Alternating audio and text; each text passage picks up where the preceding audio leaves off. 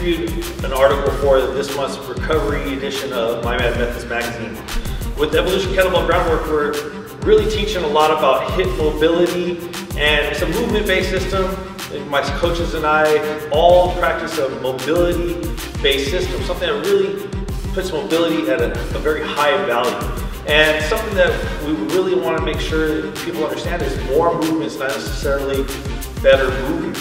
So this article is really about hip mobility and stability at the same time. We want to stabilize the spine, stabilize the pelvis as we go through this sequence.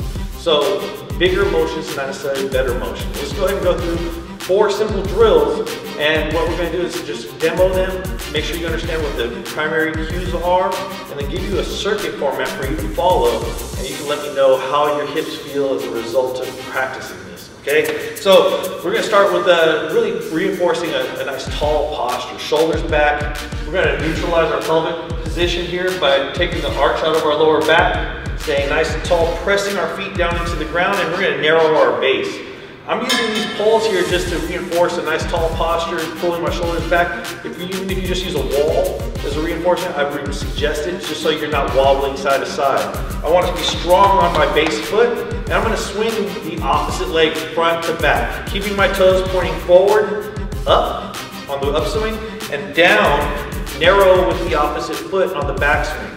We're going to keep your navel pointing straight forward for all of these drills. And just so you can see what I'm trying to do as I turn to the side, notice my back doesn't arch in the backswing, okay? It's really easy to do 2 things. Turn the toe out, which opens the hip, and also to overextend and try to arch the lower back.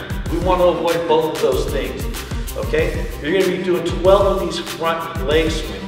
Now the second drill we're going to do is going to cross over, toe pointing forward, and then out to the side, lifting the edge of the foot. The ankle is the priority here, okay? So as I stay tall, trying to keep nice and tall from foot to the crown, I'm lifting up to the outside edge. I'm not swinging. I want you to think about lifting. By lifting, I mean you should be able to hold the top position for a split second statically before you go on to the next rep. Again, to show you from the side, staying nice and tall, lifting the edge of the foot, the ankle side of the foot out to the side. Try to stay as tall as you can, keep everything in frame. You'll be doing 12 of these lateral leg lifts or swings. We really want to think lift, not swing, right? 12 on that side. So same side leg, 12 forward and back, 12 out to the side. Next one is circles. Plant that same foot down. We're going to pull the toes back. Think about wax on, wax off here. Pull the toes back. You're drawing a circle out front. Now when I'm drawing a circle out front, same rules apply. My belly button, my navel should point true and forward the whole time. I don't want to create a big motion. Watch what happens. I can create a big circle, but notice all that extra movement. My hips are turning.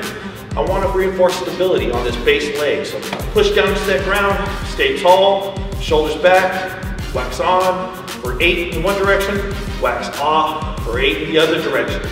Really simple drills, but how you do them is going to be a big part of what type of value you can get out of it, okay? 8 circles in front, 12 directions. Same thing out to the side. We're going to go, we did that leg lift out to the side, staying nice and tall, pushing down into this base leg. We're going to circle out to the side. Height and range of motion in terms of how big of a range of motion is not necessarily the focus. The focus is still down here on this base leg, okay? So the circles are more downward rather than big motions. If you see how that changes my posture, I want to stay stable and work this leg, hip, and hip, okay? You're gonna feel the outside of this glute firing off really hard.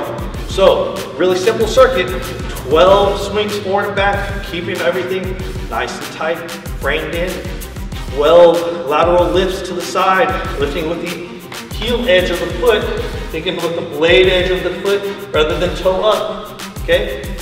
Now, here's the second part of it, circles out front, 8 to each direction, right? And then circles out to the side, 8 to each direction. You're gonna be doing one round, which is we just described, 12, 12, 8, 8. One round on each side, and repeat for 3 to 5 rounds. Now, if you make it through more than 3 rounds, and you actually can take another step away from where you started, without feeling like you have jello for legs and hips, then you probably have better mobility than me. I'd love to see you practicing the drills.